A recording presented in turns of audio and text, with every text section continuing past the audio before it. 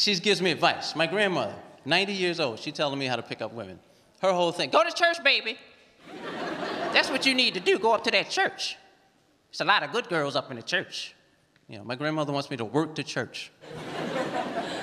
Going to church to meet women, that's wrong, isn't it? You know, I'm supposed to go to church. Yeah, praise the Lord. Hey, how you doing? Yeah. Hey, you know, they got cheese and crackers over here. You want some? What's going over here? Check it out. What you reading? My uncle, who has never been married, tells me how to treat women. My uncle's a bachelor. My uncle tells me, you know what you need to do? When you meet a girl, you treat her like your best friend. That's what you do. You have to make sure you and that girl are like best friends. And that's not really true, because some things are very gender specific. You know what I mean? You and your best friend can hang out, see some prostitutes. I don't know if there are prostitutes out in the corners here, but there are prostitutes in America. If I was in a car with my best friend and I saw a prostitute, I just to mess around, I could yell, hey! How much for the two of us? My best friend knows I'm joking. Try doing that with your girlfriend in the car. You know, so hold on, hey! How much for the two of us?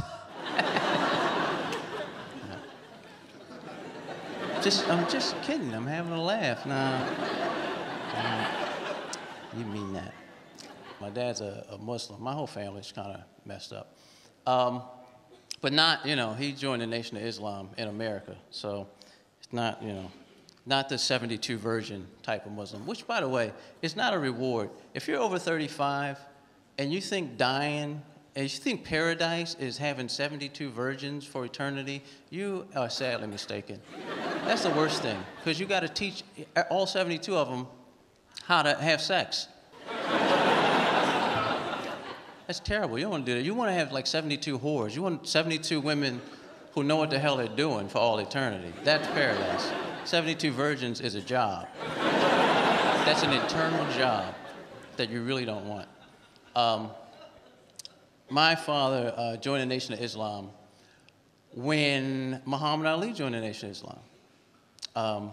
So, you know, 1969, he joins the Nation of Islam, which basically just screwed me out of all holidays. You know what I mean? I'm 6 years old, so now you know I'm not really 50. 6 years old, suddenly there's no Christmas. I had to fast for a month. I didn't appreciate it. My grandmother, who is, like I said, Christian, would go to the malls with me, take me to see Santa Claus. You know, it's the whole thing. She's taking me to see Santa. You know, I'm sitting on Santa's lap. So what do you want for Christmas, little boy? My father's in the corner. Tell him you want your freedom. You want some freedom in that bag, fat man?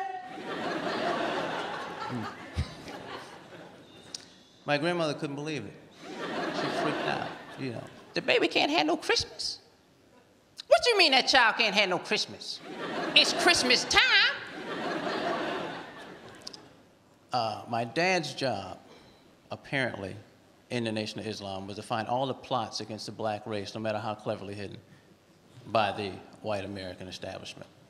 So, what he would do is he would take me into a supermarket and point things out to me. My dad would say, you have to ask yourself questions, son.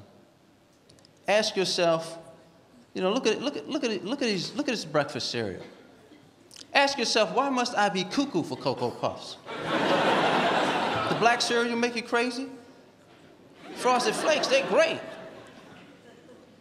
Cocoa Puffs make you nutty. You see, this is just regular rice, but it's brown, so they call it wild rice.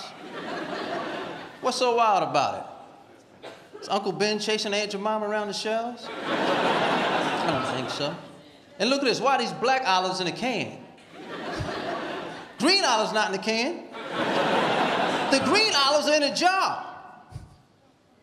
Why they have to lock the black olives up?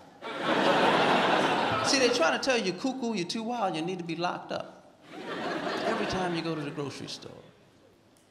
That's how the white man gets into your mind.